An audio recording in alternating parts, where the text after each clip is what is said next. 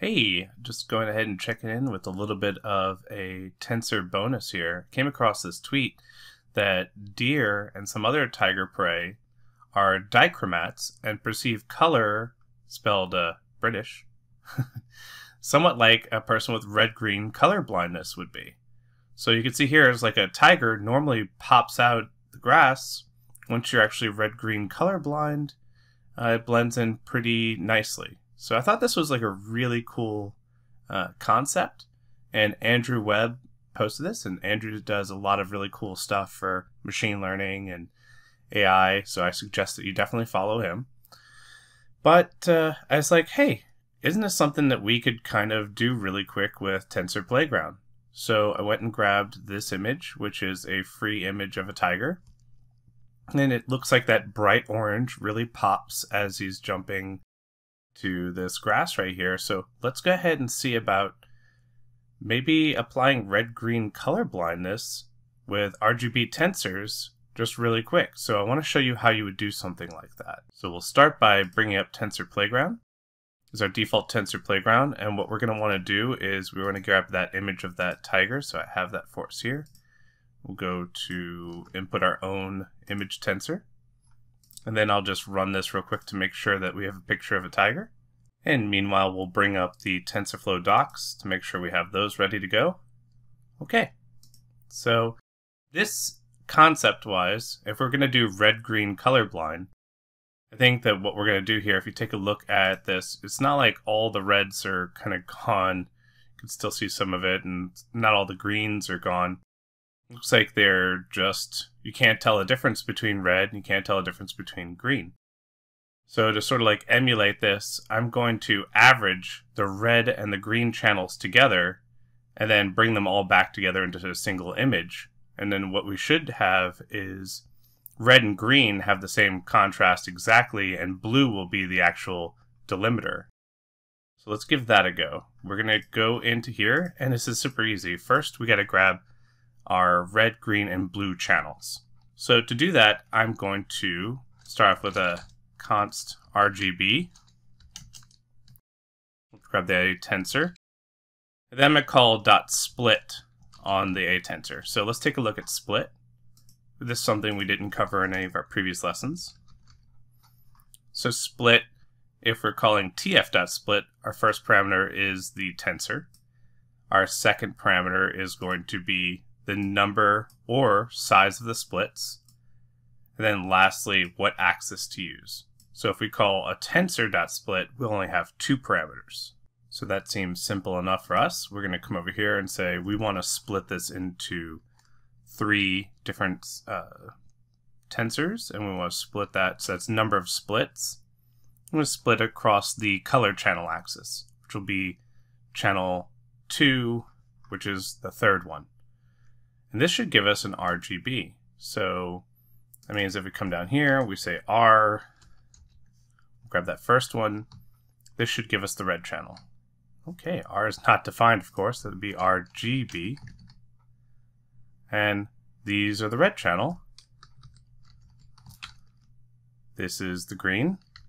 And this is the blue. Okay.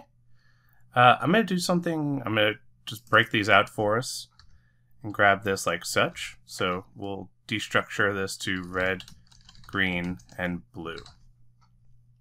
So then I could just say, let's grab the red.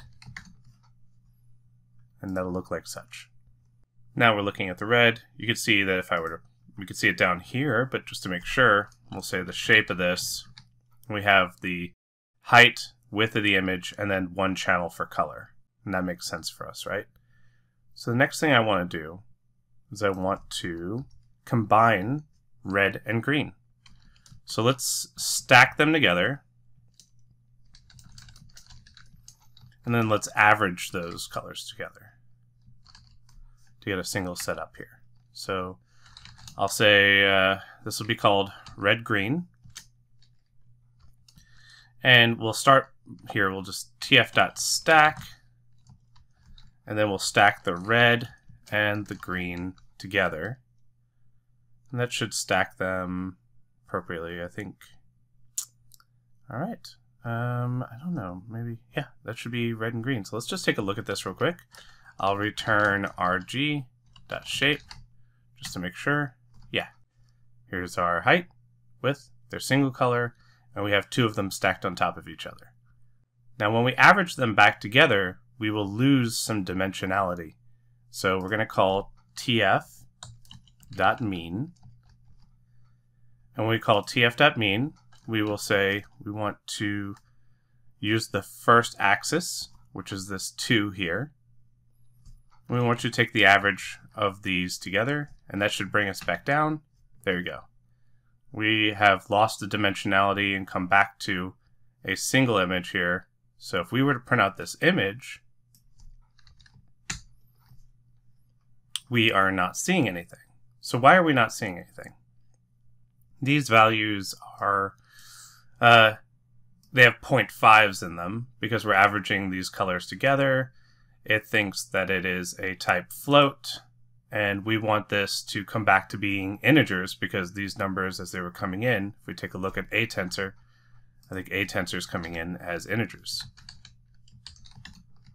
So this is a little bit of a gotcha. See, these numbers are between 0 and 255, and it's int 32. So we know how to fix that. That would be as type int 32. And so now RG should work. Okay, this is a single channel monochrome of red and green combined.